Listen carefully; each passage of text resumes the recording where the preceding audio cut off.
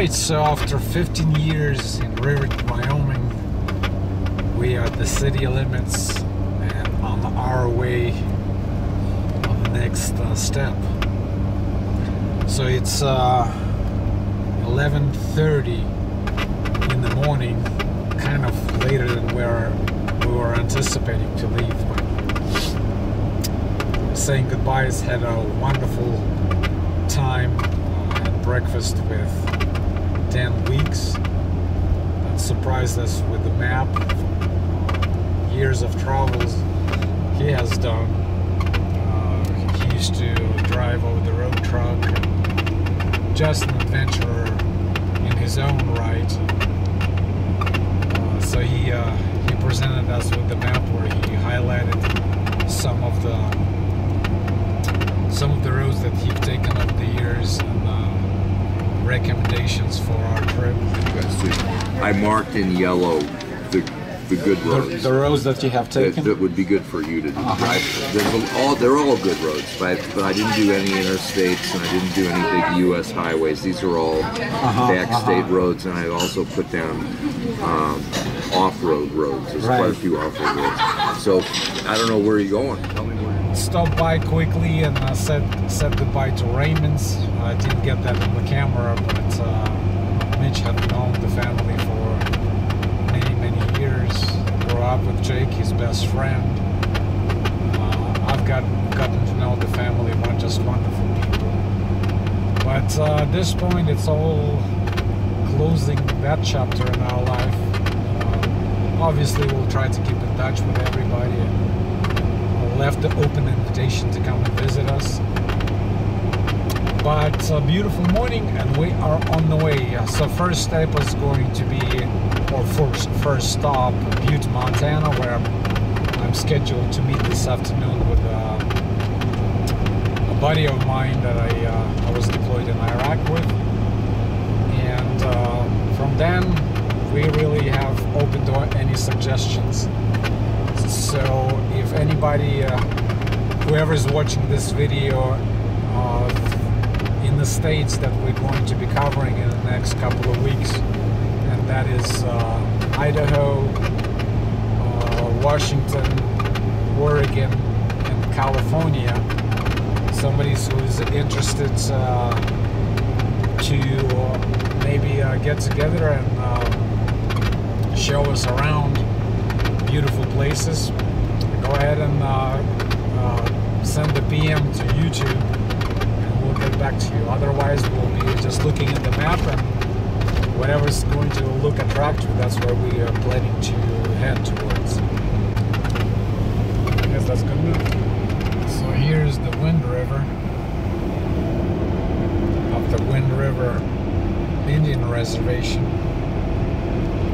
The river winds through this Wind River Canyon in its turn, which is just a beautiful road. On the other side of the canyon, there's a town of Thermopolis. It's known for its hot springs. But the interesting fact is that while it winds through the canyon, it's called the Wind River. At Thermopolis, outside the Wind River Reservation boundary, the river is called Bighorn. Same river, two different names. A couple of nice tunnels coming up. Not sure when they were built. But on the other side, across the river, on the other side of the canyon, there's a railroad. And of course, the years that we have a lot of precipitation, quite often there's road closures due to mudslides or rocks rolling down on the road and things like that. I used to love taking the motorcycle through this canyon. Yeah, I remember that trip with Mike. Actually, we've taken two trips. Once to Cody. No, the Bear. No, Red Lodge, Montana. Bear Claw Pass. Yeah, to Red Lodge, Montana. To Red Lodge, right. And the second when we went to Tent Sleep, that's when I to wiped out and crashed my motorcycle. What is it? to Buffalo. Yeah, Buffalo. Yeah, through the 10 Slip Canyon. Another beautiful canyon. I remember a couple of years ago, one of the boulders, did it derail the train or it just got on the railroad track and they had to close the railroad for a few days, I think. I don't remember. I think, if I'm not mistaken, the boulder that rolled down actually hit the train itself. I mean, the freight train, so I don't think that anybody was injured.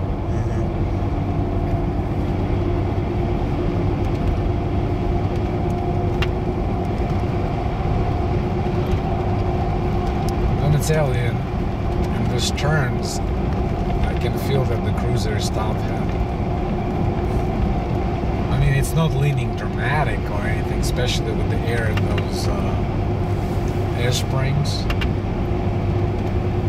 But it's still, it feels different than when it's empty, especially without all that weight on the top.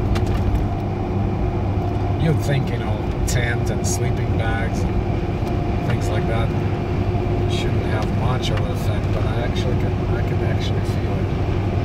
Well, we got chainsaws and all the camping gear too. Right, but well, most of the weight we put in the cab.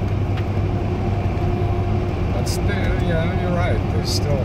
James was telling me that this canyon and I believe one mountain range in Montana is one of the few places other than Alaska that you can see the northern lights in. Really? He had the chance to actually be driving through the canyon and see it falling down through. Says you can hear it going through the sky. All right, driver switch. And on to Montana.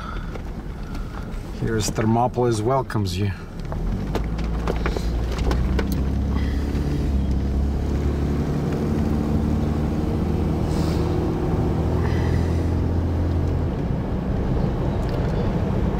I always kind of like this town. Nothing special about it, it's just nice and quiet. I guess typical Western town. So here's the hot springs. Of course, all those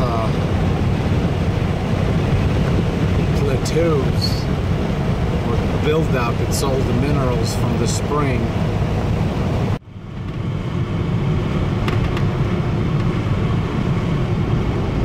Alright, we covered our first 100 kilometers. I don't know, maybe I'm getting old and sentimental, but all the trips that we have taken, Mitch, I don't know, it's kind of really weird for me to think that this, I mean, I'm excited about the trip, but the fact that we're not coming back, that's kind of gives me a little, I don't know what to call it. Well, I kind of kept it together for most of the part, but I teared up a little bit saying bye to the Rangers. Did you? Yeah. Huh. Well, you're not even old and sentimental yet. Yeah, it is kind of, I don't know. I guess I'm not very skillful to express myself about things like that, but there is something. I don't know, I never felt that way after all the places that I lived for extended time. Florida, Italy, and of course back in Russia or the USSR. Maybe I was younger, maybe never developed that kind of attachments. But Wyoming will always be special in my heart. In my heart, Mitch. Typical Wyoming scenery. High plains with the mountains on the background. That's Bighorn Mountain Range. up ahead. Well, we don't have to cross over it. We'll be staying west of it, making our way north to Montana. So Mitch, how long do you think it's going to take us before we're sick and tired of each other? Hopefully not. Or you already? I think I should be fine, but you young and temperate or intemperate, so you might get annoyed. It depends on my behavior. I guess we'll have to wait and see. All right, town of Worland. As most of Wyoming towns, probably a few thousand people. At the most 6, maybe 7. Worland is what, about, I would say, well, actually 130 kilometers north of Raritan, Wyoming. But this is mostly farming, unlike most of the Wyoming that is ranching community.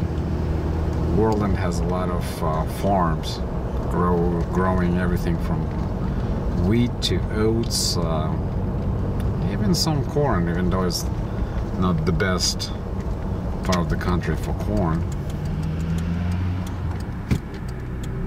Here's due to some of the original people that inhabited this land. But Mitch and I has always wondered, Wyoming is really tough part of the United States. It's December and January, the coldest months. It's not unusual to be 20 and sometimes even 30 degrees below. So we were wondering, the pioneers that settled out here, I mean, before all the technology, must have been really, well, it took a special breed, really tough people.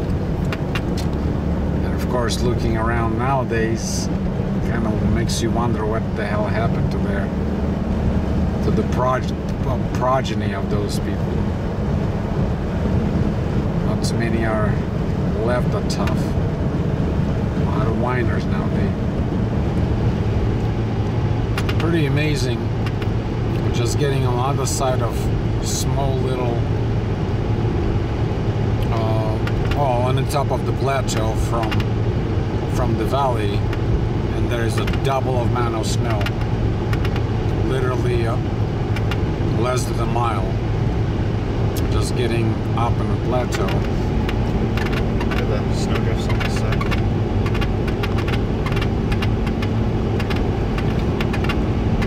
Yeah, looks like they got a lot more snow out here. Oh, maybe not a lot more snow, but quite a bit more than what we got. Well, covered about 300 miles and just crossed the border into Montana. Looks very different, huh? Much different. Yeah, it's very similar, at least on this part of Montana. About 69 miles to Billings. Oh no, we didn't cover 300 miles. It's 300 kilometers. Because my thing is, I'm not going by odometer on the truck because of the gearing change that we've done. It's lying. It's showing about 5 miles per hour higher than it actually is. So I'm going by my standalone trip computer, and I set that one for kilometers already. So it's 300 kilometers.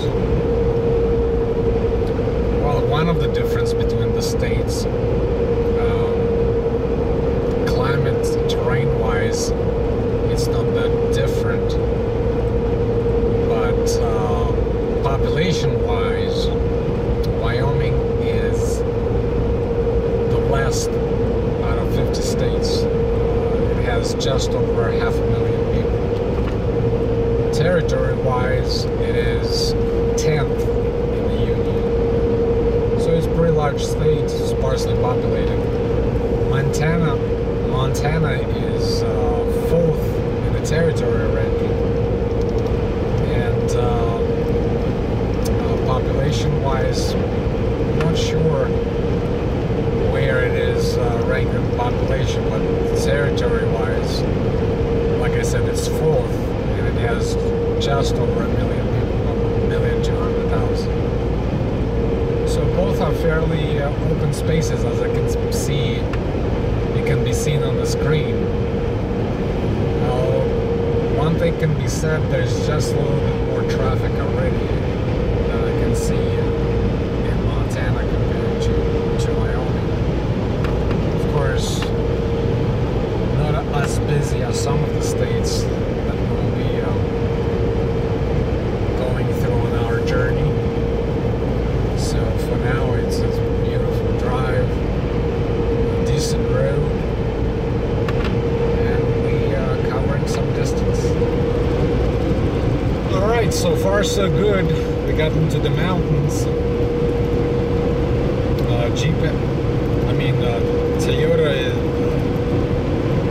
Toyota is keeping steady 70 miles per hour with all the weights. Before leaving, we actually got this big on the scale, and it was at 7660 loaded. And of course, all that extra air resistance with everything on the top of the roof rack. Temperature is normal.